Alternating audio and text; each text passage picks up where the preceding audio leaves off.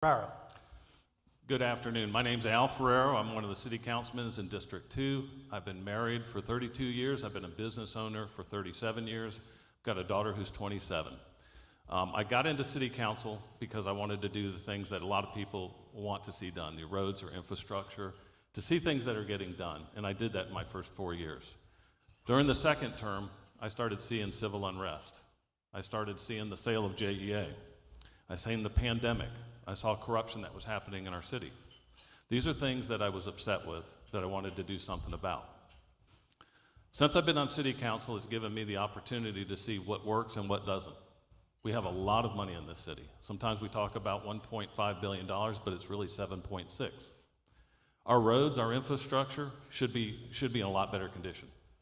The safety of our city with the crime, that is one of my biggest focuses. I walk with Mad Dads and I go through different parts of our city and see shell casings next to playgrounds and next to swing sets. There's a problem that we have in our city, safety and our spending problem. As your mayor, I will watch over that and I will bring our city and our community back together the way Jacksonville used to be.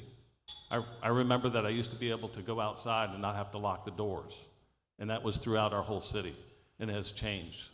So if you elect me, safety is going to be something I'm going to watch over along with the money. Thank you for coming out today.